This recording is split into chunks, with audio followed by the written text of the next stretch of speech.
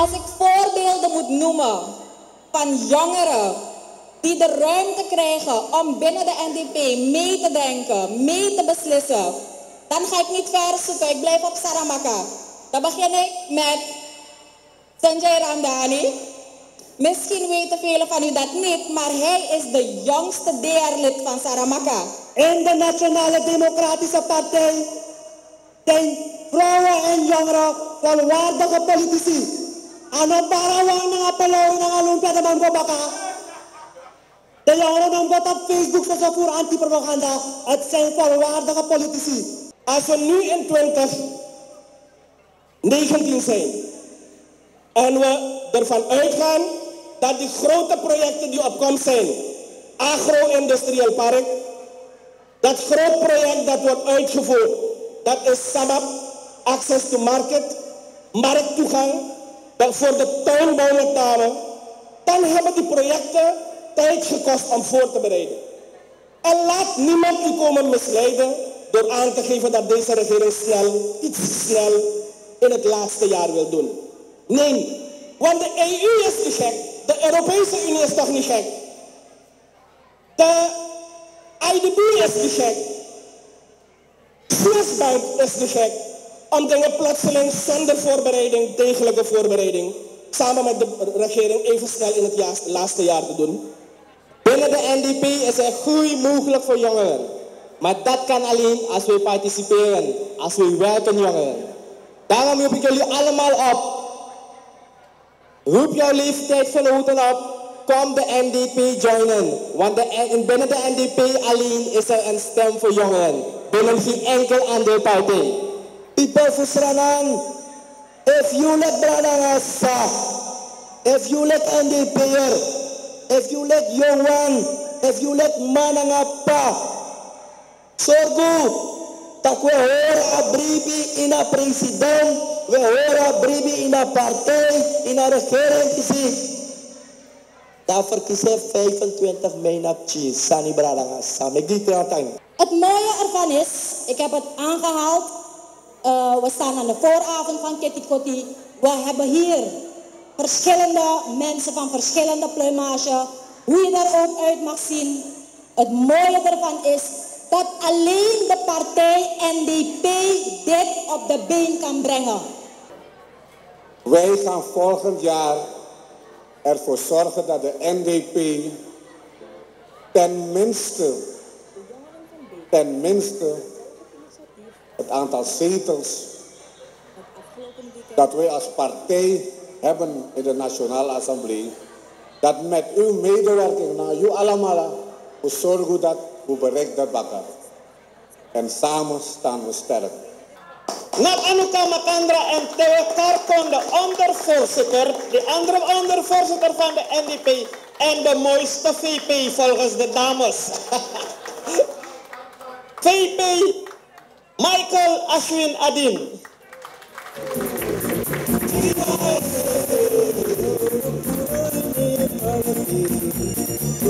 Beste dames en heren, dit net natur atang sukang bangi.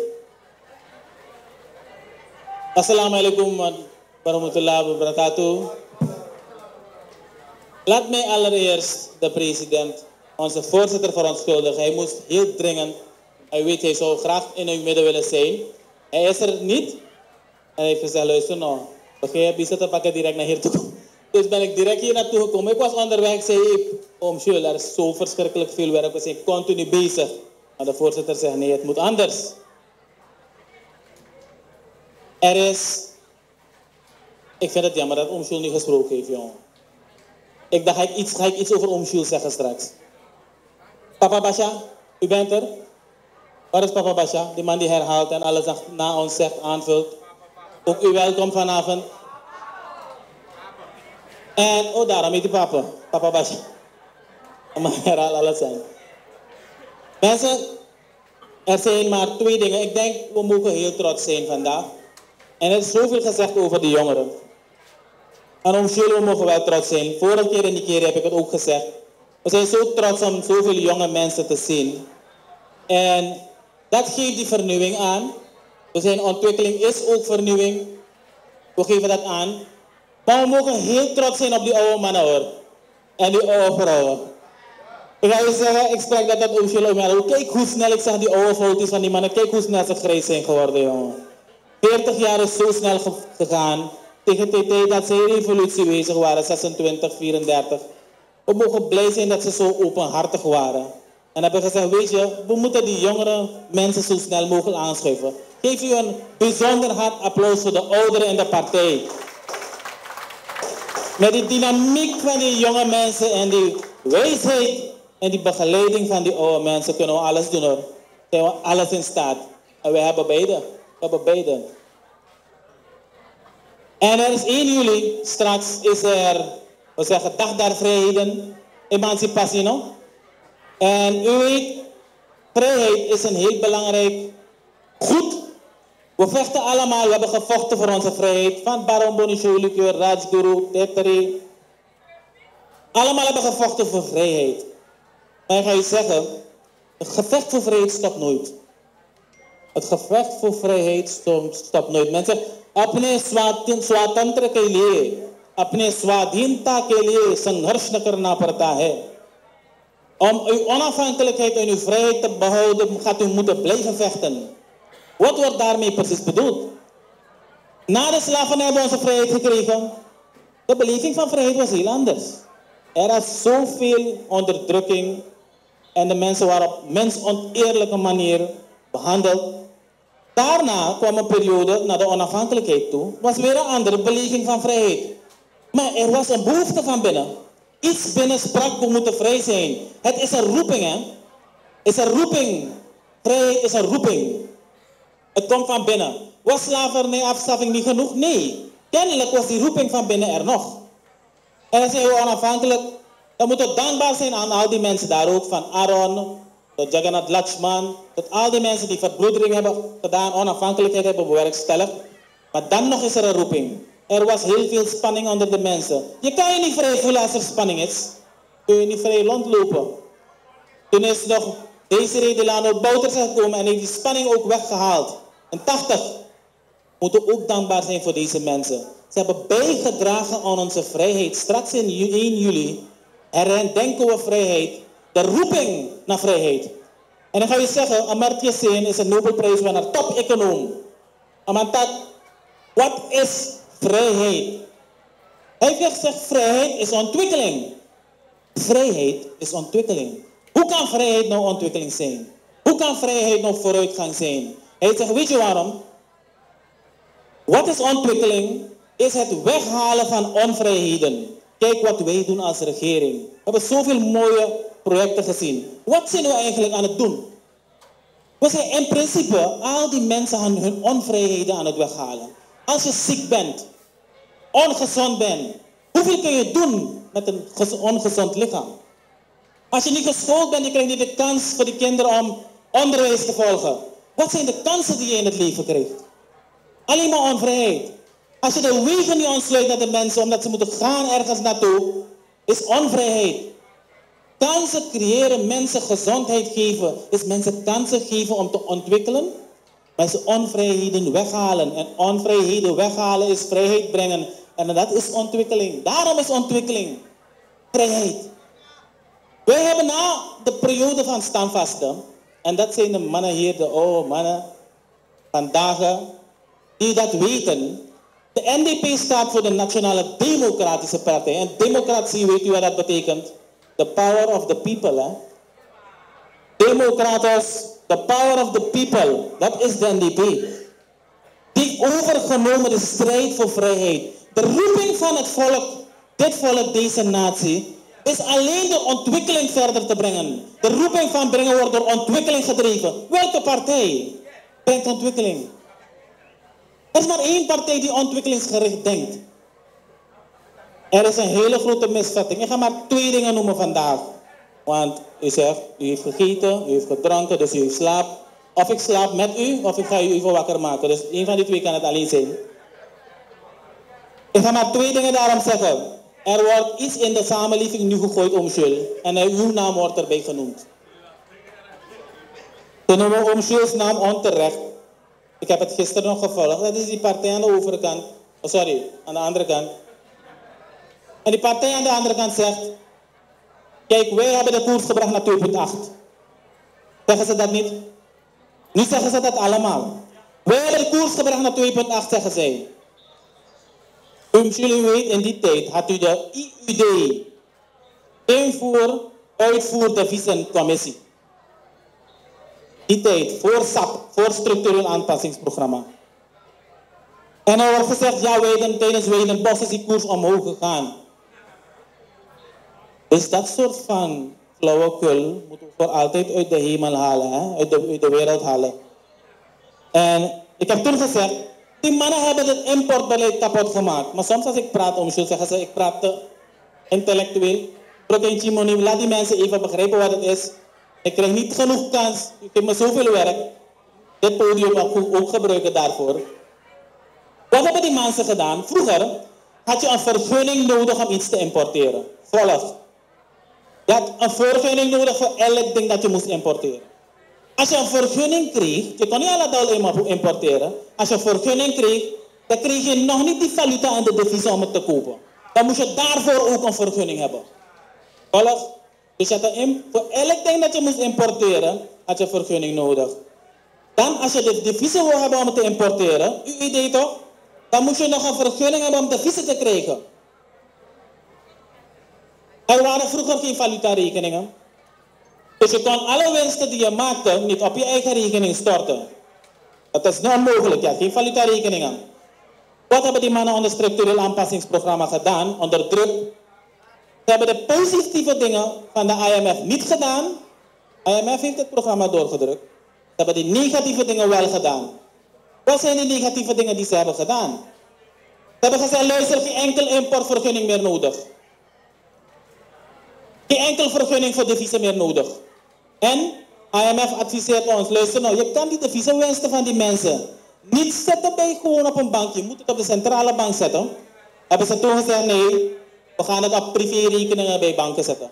Wat is de consequentie daarvoor geweest? Ik zeg u, de mensen die deze zwakke economie gecreëerd hebben, waren die mensen.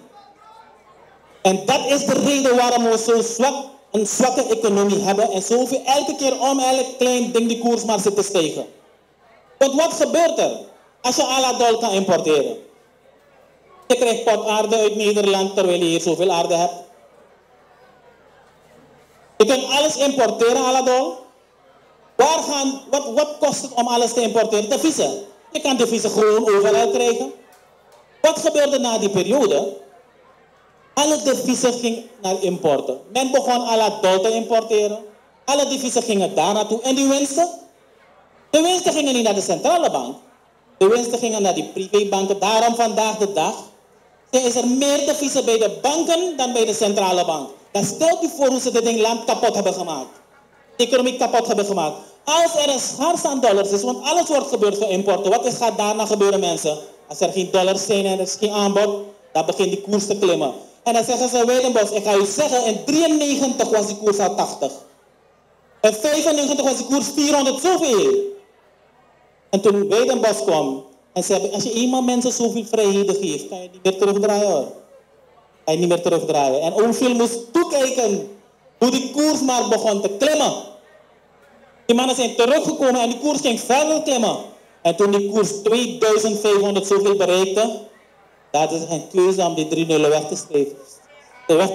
Weg te schrappen. En dat zeggen ze vandaag de dag, zij hebben 2,8 gecreëerd. Nadat ze die koopkracht van die mensen dood hebben gemaakt, die koers hebben gegaan naar 2000, dan zeggen ze, je hebt die koers naar 7 gebracht. We hebben 3 maal gedevalueerd, zeggen ze. Ze hebben 1000 maal gedevalueerd. Je had 0 cent, al je spaargeld was niets waard. Je koopkracht was 0. Het volk wordt verarmd. 7 jaar lang. We hebben die crisis in 1,5 jaar opgelost. Ze hebben 7 jaar lang een crisis veroorzaakt. Dwars door uw periode. En toen ze kwamen hebben ze een paar geschrapt. En vandaag de dag hebben ze een grote mond. 2,8 gebogen gedaan. Dan kun je je voorstellen wat voor misleiding. Dat is een van die dingen waarmee ze u thuis bij u komen. En u vertellen. Maar zij hebben het land, de economie kapot gemaakt. En wij struggelen elke keer. Als we maar even wat willen geven aan die mensen. Even maar wat verhoging willen geven, begint die koers te klimmen. Dus, dat is één ding. Tweede ding, dan ben ik snel klaar toch, dan gaan we naar huis. woede. Zij laatst tegen die mensen, waarom zijn die mensen zo boos, jongen? Mensen zijn zo boos. Ik ga u zeggen, dit is een jaar van communicatie, maar het is een jaar van openbaring. We moeten de mensen dingen vertellen zoals ze zijn. De mensen moeten niet boos zijn. Zeg, waarom richten die mensen die woede op de regering? Waarom? Heeft de regering de schuld bij de koers omhoog gaan? Dat moeten we even oplossen en clearen nu. Als je veel minder inkomsten krijgt aan deviezen, wordt de aanbod van deviezen niet minder? Is die druk van die koers dan niet omhoog? Dan gaat die koers automatisch omhoog gaan. Wij als regering hebben gekozen, laten we interveneren. Anders zou die koers in 2013-14 al 8 zijn. Dat was al geprojecteerd met het Surya-model van Planbureau. Het zou al 8 moeten zijn in 2013-14. We hebben gezegd, nee, we gaan interveneren. Laat die crisis uitrazen. Laten we die koers vasthouden. Het is niet gelukt om veel. De deviezen ging op, maar daarvoor is de deviezen. We zijn naar IMF gegaan, we hebben meer deviezen, want we moeten nog even kijken, misschien gaan die prijzen beter worden. Het is niet gelukt. Die crisis bleef 1,5 jaar. Dus ik zeg, de woede bij die samenleving moet niet gericht zijn naar de regering. Wij hebben geen controle over de koers. En ik zeg die mensen, probeer die woede dan te richten naar jezelf. Ik zeg, wat zegt deze man, is gek geworden? Ik zeg, waarom moet je de koers niet richting de regering wijzen? Hebben wij, de inkomsten zijn teruggevallen toch? De inkomsten zijn teruggevallen met deviezen. Met andere woorden, de koers moet omhoog gaan. De koers wordt uiteindelijk, ach, we hebben geen controle. Oké. Maar hoe komt het dat die gelden minder zijn geworden, de deviezen? Ik zei, hebben wij controle over die oliesheiks van OPEC? Over olie. De US begon zijn eigen olie te produceren met fracking in de grond te boren. Olie begon. Nu is de USA olie-exporteur geworden. Ze te vechten met die mannen van OPEC. De prijs wordt helemaal omlaag gebracht. Wij exporteren olie, dus onze olieprijs helemaal omlaag. Daar begint onze eerste aanval. Eerste infarct. Hebben wij controle over die oliesheiks? Nee. Hebben wij controle over de USA, over olie? Nee. Tweede, goud. Als de dollar sterk is, dan is de goudprijs zwak. Waarom is dat? Vanaf Bretton Woods er was dollar en goud zijn ontkoppeld. Om de dollar sterker te maken moet de centrale bank van de USA de interest lager maken of spelen met de interest. Hebben wij controle over Federal Reserve van de USA? We hebben geen controle over Obama. Die zegt, luister, we gaan de dollar sterker maken, waardoor de goudprijs begint zwak te worden. Dat is de tweede hartinfarct die we hebben gekregen. Goudprijs, no? De drop van de goudprijs. Dus die goudprijs zakt helemaal. Hebben wij controle over dat? We hebben geen controle over dat. Nog een derde ding. Oxide. Hebben wij controle gehad over meneer Rusland? De ex-minister van NH. Want die heeft publiekelijk gezegd, Biliton, ga naar huis. Dat hebben ze gezegd toch? Biliton is weggegaan. Biliton was het bedrijf die grote mijnen ging boren, mensen. Die had als marktwaarde van Biliton, dit was Alcoa dit, zo klein. Marktwaarde, zo weinig geld hebben ze ten opzichte van Biliton. Want het kost veel geld om te mijnen. Alcoa is een raffinage die raffineert. Dus als je Biliton wegstuurt, is de dood van Alcoa al voorgeschreven. Dus de levensvatbaarheid van Alcoa was al weggehaald toen Biliton wegging. Dat wist men toen. Biliton heeft hun betaald aan Alcoa. Neem dit ding, want wij willen het niet al die concessies. En wat heeft Alcoa gedaan? Ze hebben niet geïnvesteerd, ze hebben niet geboekt als investering. Ze hebben het geboekt als winst. Met andere woorden, Alcoa wist al. Dat wordt gezegd. Ik zeg niet dit. Hadden wij controle daarover? Nee. Dan waarom word je boos op die regering? Dit is wat we die mensen moeten uitleggen. Als wij geen controle hebben op de olieprijs, over die sheiks. Als wij geen controle hebben over de goudprijs. Als we geen controle hebben over wat bauxiet en die mannen gaan weg. Als we geen controle hebben over China, die zijn economie draait en zeggen we gaan niet meer van jullie afnemen, van Suriname. Gaat toch die crisis komen? Maar die mannen leggen ons uit dat het niet zo is. Met andere woorden, de woede moet je niet richten naar de regering. Morgen als die olieprijs en die goudprijs zakt, hebben we weer een crisis. Ga je dan weer de regering de schuld geven? Is dat niet zo? Morgen als die olie en die goudprijs zakt, zijn we weer in een crisis. Dan ga je weer die regering uitschelden. Ergens moet het stoppen. Ik hoop dat, als wij dat begrijpen, En ik zeg de mensen, richt dan de woede naar jezelf. Je mag boos zijn over je situatie. Dan zeg je, maar luister naar de regering. Ik wilde het huurhuis niet meer betalen. Die koers is omhoog gegaan. Geef me een woning. Doen we dat niet? We bouwen woningen. Dan luister naar de regering. Ik ben boos. Het gaat niet goed hier. Ik wil gaan planten, ik wil extra gaan doen. Krijg je geen grond, landbouwgrond, dan krijg je dat. Ik wil beschikking over mijn huis, ik wil het uitbreiden, dan krijg je de beschikking. Ik heb geen problemen met voedsel, ik wil niet in de winkels die dure prijzen gaan betalen. Dan gaan we desnoods pakketten geven om te overbruggen. Doen we dat niet? Dat doen we. Als er geen gezondheidszorg is, dan zeggen we gezondheid, dan geven we onze baas-kaarten. Alles dat wij moeten doen in onze macht. Alles dat we moeten doen in onze macht. Om op te vangen. Voor het moment zeg ik, word boos op jezelf mensen, maar dan ga naar die regering en zeg, faciliteer me. En alles dat wij moeten doen om die mensen te faciliteren, doen wij vandaag. Mensen gaan verworven in de zin van je tegen die je hier ziet. Maar onthoud één ding. Wij gaan naar 25 mei met een bepaald doel. Er is een roeping van vrijheid. Als wij dit alles stoppen, stop die hele ontwikkeling. Als ontwikkeling stopt, stopt de vrijheid. 25 mei gaat een strijd zijn voor vrijheid. Het gaat geen simpele strijd zijn. Die mannen hebben leren stilstaan. De wereld gaat vooruit. Ten opzichte van de wereld gaan zij achteruit. Wij gaan niet stoppen, wij gaan ook vooruit. Deze strijd 25 mei is strijd voor gevecht. Die roeping van onze vrijheid. Want wij gaan niet ons laten binden. Nooit meer in een situatie van onvrijheid. Ik dank u.